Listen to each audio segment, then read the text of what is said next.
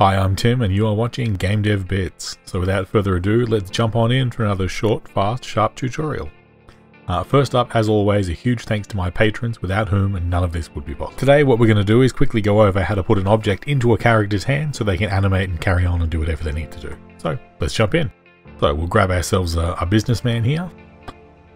Here he is. He looks like he's having a fantastic time. So what we want to do first is expand the hierarchy, and we're going to find the root bone. If we're not sure what that is or where to find it, what you can do is click on the model itself and you'll be able to see what the root bone is here. On your skinned mesh renderer, it'll have the root bone listed. So click on that, it'll highlight it for you. That's where we need to start from. So let's go into the root. We want to expand this out, root hips, into the spine. Then we're going to go to the clavicle, all the way down to our hand.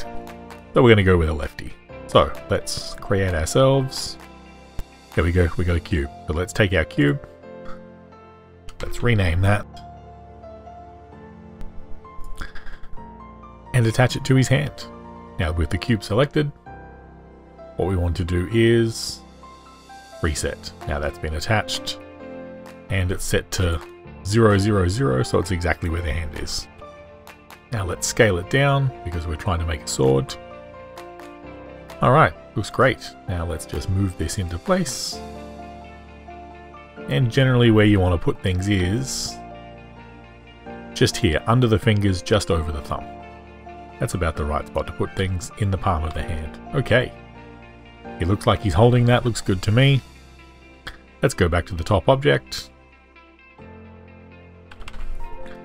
Use our test animator. And let's try him out.